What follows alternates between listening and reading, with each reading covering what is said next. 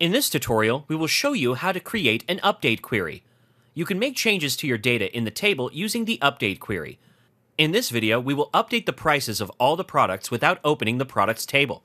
To create an update query, move to the Create tab and then click on the Query Design button. Add the product tables and close the Show Table window. From the products table, let's select the price field. Now click on the Update button from the Query Type group. You will notice a new update row will be added over here.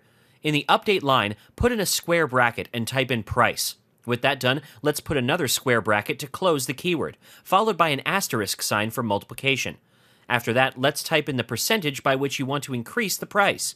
In this video, we have multiplied the price by 1.2, indicating a 20% increase in the prices of all the products.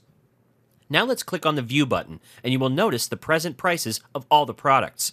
To toggle back, click on the View button and now press the Run button. A dialog box will appear telling you that prices will be changed. Let's click on Yes to proceed. To view the changed prices, open up the products table, and you will notice that the prices are now 20% more than they were before. And that's it.